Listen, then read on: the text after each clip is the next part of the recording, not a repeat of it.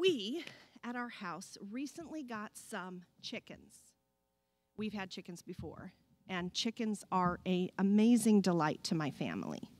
Just yesterday, Josiah, who's right now behind the camera, was in the chicken yard reading his book for school, and he came in later to tell me about how all the little chickens came and sat on his lap.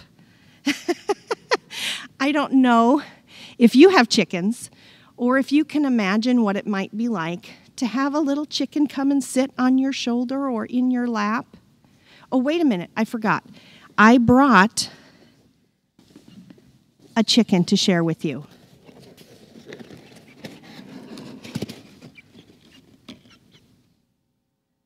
She can't wait to get out of the box. This is Simone.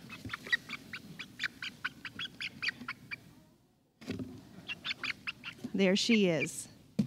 We named all of our chickens because they're our pets.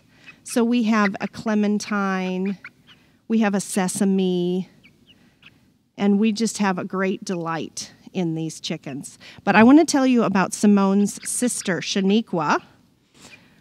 Ray gave her that name.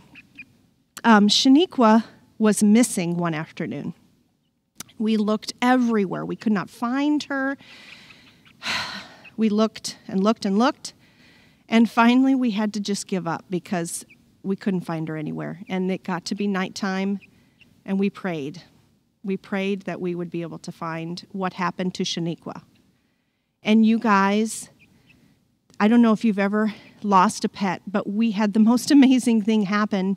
The next day, Nancy Pickett saw Shaniqua walking in the church parking lot. And so Shaniqua got to come home. It was a miracle. But the other thing that Nancy saw was that there was a cat following the chicken. And Shaniqua did end up having injuries, and she ended up dying the next day. So then we had to figure out what to do with her body. So we got a box, and Sela decorated it with hearts and put her name on it. And we took Shaniqua and we put her in the box. She was not alive like Simone here.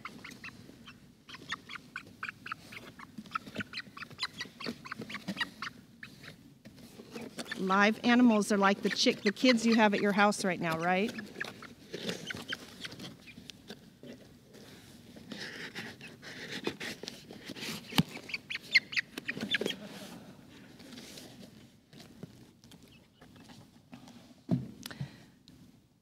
So why do I tell you this weird story about a chicken who died? Because there are lots of weird stories in the Bible about Jesus.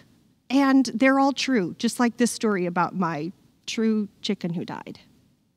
And our story today is from Matthew chapter 26. And it talks about a woman who comes to a house where Jesus is hanging out. And she takes this big bottle of perfume and she pours it on Jesus' head. That's not the weird part. But the people watching her said, "That's really expensive perfume. Why is she pouring it on his head? We could use that money if we sold it to give food to the poor people." And Jesus said, "Hey, you leave her alone, because she is doing that for me. She is doing that for my burial."